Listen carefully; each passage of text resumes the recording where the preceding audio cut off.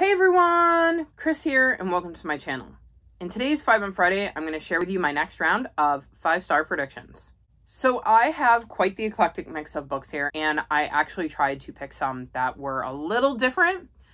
I'm not super confident, but I'm hoping these books all get 5 stars, or at the very least that I love them and I don't have another round like when I only picked Book of the Month books because, well, that one was not great, but let's dive into the 5 books I have picked out. The first one is the one I'm least confident about, and that is Lady Takes the Case by Eliza Casey. This is the first book in a cozy mystery series, and we're following Lady Cecilia Bates.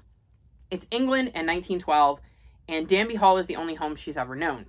Despite the rigid rules and her mother, the Countess of Avebury's fervent desire to see her married off, Lady Cecilia cannot imagine life anywhere else. But when hard times hit, the fate of Danby Hall is suddenly in peril. A possible solution arrives in the form of the imperious American heiress Annabel Clark. The Earl and Countess of Avebury are determined that Cecilia's brother will win Annabel's hand in marriage and her fortune along with it. But when a guest dies after sipping from a glass meant for Annabel, it is clear the Bateses have a more pressing problem: a murderer in their midst. Cecilia sets out to find the culprit with the help of Annabel's maid and her curiously intelligent cat Jack. With a stranger lurking in the village and Danby's guests and residents growing restless under questioning, Cecilia knows time is ticking to find the killer and protect her home. I really do love cozy mysteries that have a cat that are historical fiction, so I'm hoping that this one will have all of the elements that'll give it 5 stars, but it is definitely the one I am least confident about. My second option is The Martian by Andy Weir.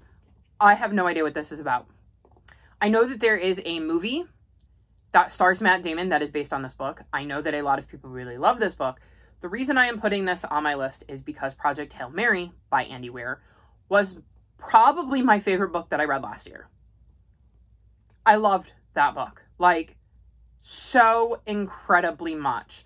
It has stuck with me. It really stood out among the pack when I was thinking about the over 400 books I read last year.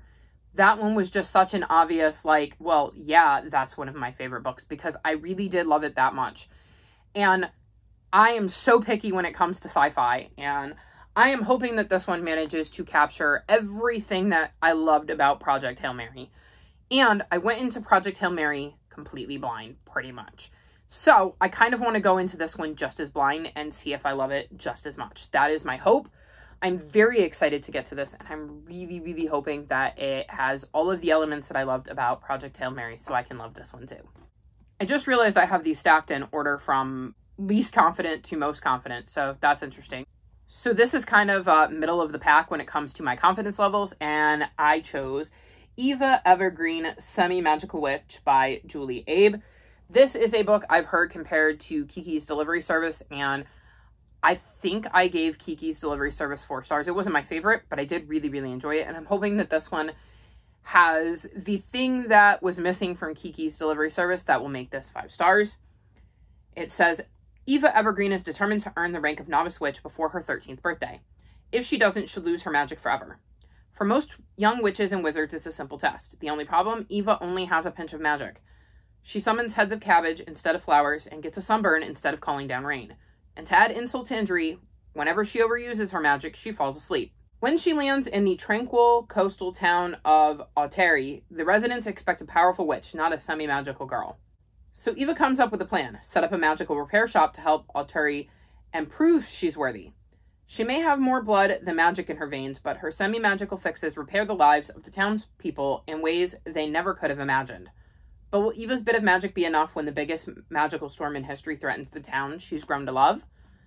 So yeah, definitely based on the description, it gives me Kiki's Delivery Service vibes, but I'm hoping that it has all of the elements of a new favorite middle grade fantasy, and I've heard really good things about it, so I have high hopes. So my next book is Forging Silver into Stars by Brigid Kemmerer.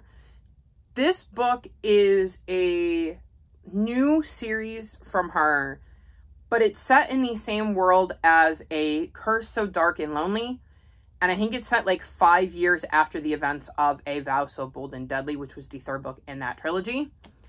I've really loved everything I've read from Brigid Kemmerer, so I'm hoping I love this one too. I know a lot of people didn't like the way that trilogy ended, but I personally I think gave it like 4.5 stars, 4.25 stars, somewhere in there.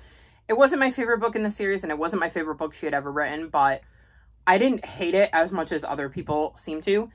And I'm definitely hoping that I like this one better. We're following some characters we met in that story, and I think some new ones too. And I'm very curious to see what is going on with this world, what is going on with the characters we know and love from the first trilogy. And I'm hopeful I'm going to love this, but I'm less confident just because, well, I wasn't the biggest fan of the way the first trilogy ended. Though again, I liked it more than most people did, so I'm hoping this one will get 5 stars. And lastly, the book I'm most confident about, The Castle of Tangled Magic by Sophie Anderson. So, I love Sophie Anderson's writing. I really, really love The Girl Who Speaks Bear and The House with Chicken Legs. In this one, we're following 12-year-old Olia, who knows a thing or two about secrets. Her parents are the caretakers of Castle Mila, a soaring palace with golden domes, lush gardens, and countless rooms. Literally countless rooms. There are rooms that appear and disappear, and rooms that have been hiding themselves for centuries. The only person who can access them is Olia. She has a special bond with the castle, and it seems to trust her with its secrets. But then a violent storm rolls in. A storm that skips over the village and surrounds the castle, threatening to tear it apart. While taking cover in a rarely used room, Olia stumbles down a secret passage that leads to a part of Castle Mila she's never seen before. A strange network of rooms that hide the secret to the castle's past. And the truth about who's trying to destroy it. So this sounds like it's going to have everything I love in a middle grade fantasy. Again, I know I like her writing style, so I'm not worried about that part. I also know that technically her books are all standalones, but there are hints to previous books in this one. Like, I believe in The Girl Who Speaks Bear, there's references to The House with Chicken Legs. And then I believe in this one, there's references to both of those books. So you don't have to read them in order, but you also gain something if you choose to. I am really hoping I love this book as much as I loved the first two, and I'm very curious to see what those little hints are that mention previous books. So these are the books I've chosen for this round of 5-star predictions. I would love to know a book you're hoping to get to in the near future that you think will get 5 stars. All of my social media, including my Discord, is linked below if you'd like to come chat with me. If you've made it this far in the video, leave me star emojis. Like this video and subscribe to my channel, and I'll talk to you next time. Bye!